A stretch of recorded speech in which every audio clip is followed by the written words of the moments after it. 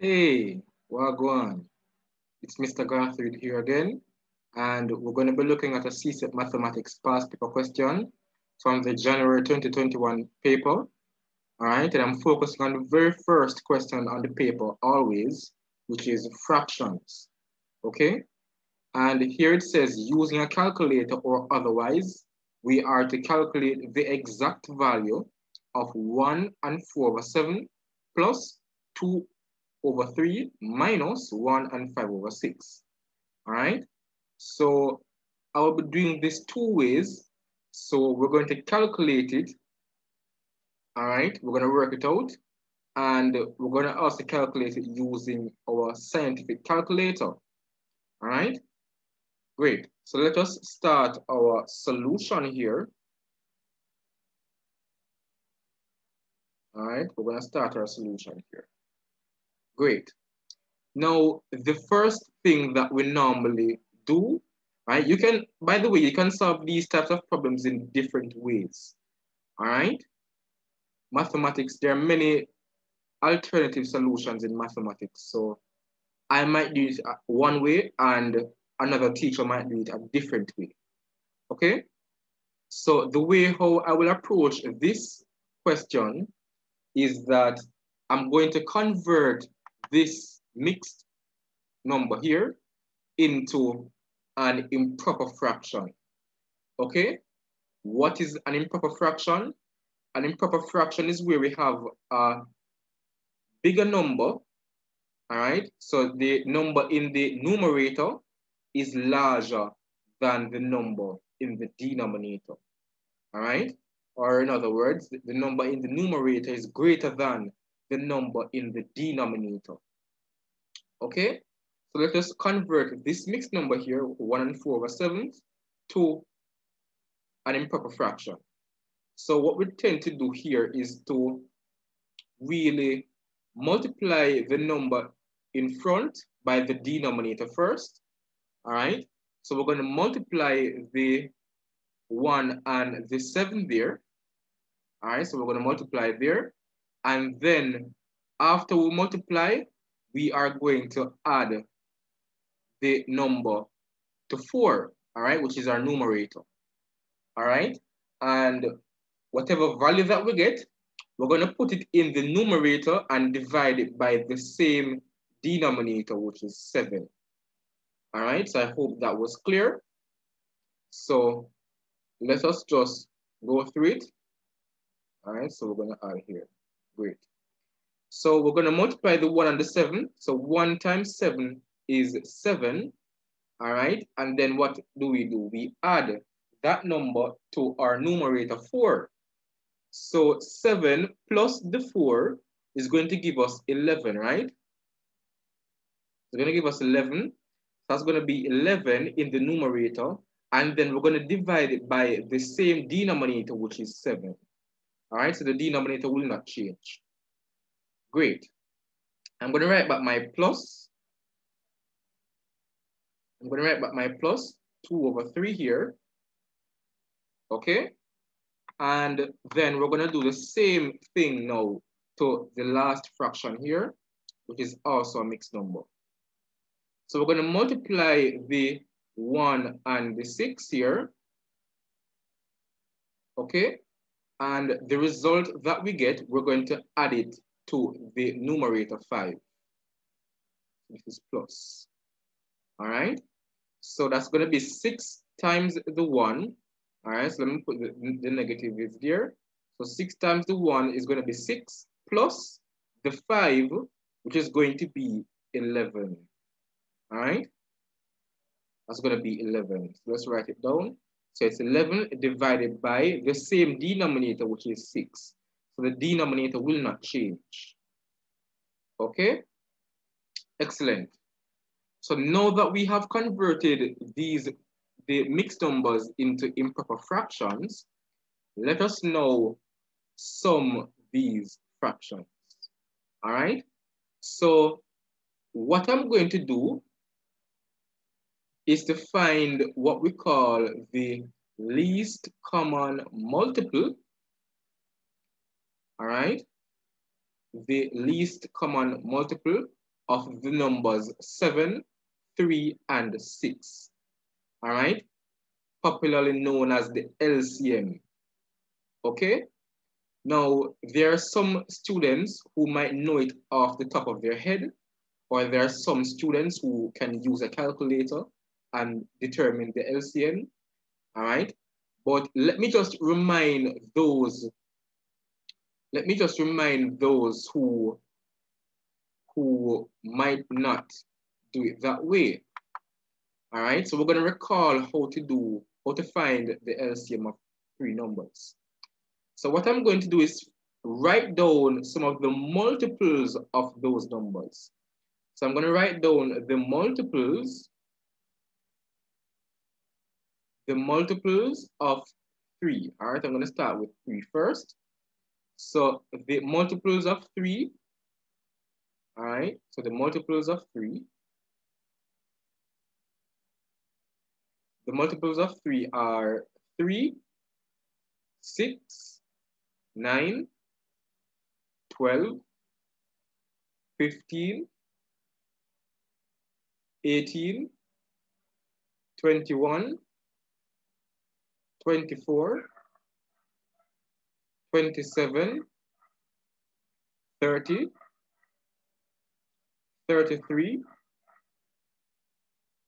36, 39, 42, 45, and so on, right? And so on. Those go on and on and on. Good. Now I have the multiples of 3. I'm going to now write down some of the multiples of 6. All right, so multiples of 6. Okay. Let's write out the multiples of 6 now. So the multiples of 6 are going to be 6, 12, 18, 24, 30, 36, 42, 48, and so on. Okay? And I'm now going to write down the multiples of the other denominator, which is 7. Okay?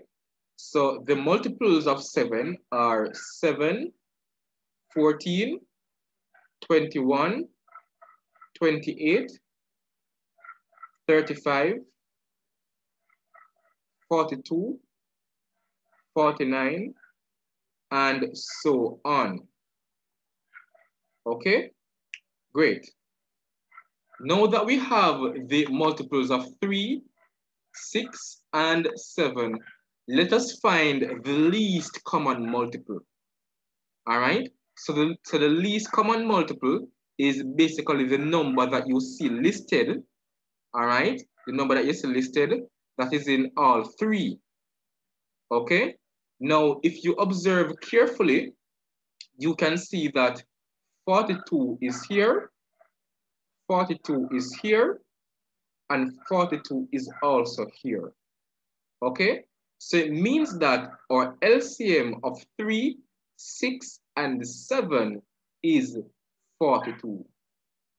All right, so there are some cases where you find other multiples, all right, other common multiples between the numbers, right? But what do we want? We want the least common multiple. So we don't just want the common multiple, but we want the least common multiple, meaning that we want the smallest multiple. Okay, the smallest common multiple of all the 3. Good. So let me just write down now the LCM, all right? The LCM of 6, 3, and 7, okay? Let's write that down over here. Now, in mathematics, sometimes we use this notation, all right? LCM of the numbers 7, 3, and 6. All right, so the LCM of those 3 numbers is equal to 42. All right, that's the notation that we use. Great. So it means that 42 is going to be my denominator when I sum these fractions. All right, good. Let's do the process now. So I'm now going to say 42 divided by the denominator here, 7. All right, 42 divided by the 7 is going to give me 6. I'm going to take that 6 and multiply it by my numerator here, which is 11. So here in my new numerator, I'm going to have 11 multiplied by the 6 plus 42 divided by my denominator here, which is 3, is going to give me 14. I'm going to multiply that 14 by my numerator, which is 2. So it means that my new numerator is going to be 2 multiplied by the 14. All right, I'm going to have that in my numerator. All right, and there's a minus. I'm going to now divide this 42 by my denominator, which is 6. All right, that's going to give me 7. And I'm going to multiply that 7 by my numerator, which is negative 11. So it means that my new numerator is going to be 11 multiplied by the 7. Okay, good. So 11 multiplied by 6, so we have to simplify now. 11 multiplied by 6 is going to give me 66, plus 2 multiplied by the 14 is going to give me 28, minus 11 multiplied by the 7 is going to give me 77. Okay? And remember now that I am dividing this. I'm dividing all of that by 42. All right? Dividing all of that by 42. Excellent. So this is now equal to, this is now going to be equal to 66 plus 28 minus 77 is going to give us 17, and we are dividing that by 42. And that is my final answer. Okay? 17 divided by 42 is my final answer. Now, let me just show you how to also calculate this same problem using a scientific calculator. Okay?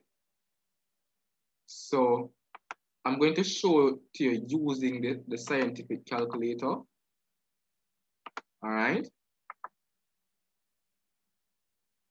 So let me just bring up my calculator, and then I'm going to share.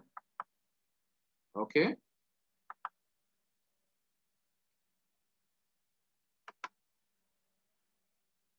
So I'm going to bring my calculator up on the screen. Right. That is what I want. Okay. So let me just move the calculator here, and we're going to calculate the same problem. All right. So let me go back up to the original problem here. And let us just erase these. All right. Good. So let us calculate this same statement now using the calculator. So I want the mixed number 1 and 4 over 7. So I'm going to say shift fraction sign. All right, the fraction symbol is here. And I'm going to enter 1 and 4 over 7. Great. Plus, I have 2 over 3. So I'm going to click the fraction symbol, and I'm going to have 2 over 3. Okay, good. And then I have minus mixed fractions. So I'm going to say shift fraction symbol 1 and 5 over 6. All right, so that is our problem. Just now click the equal sign.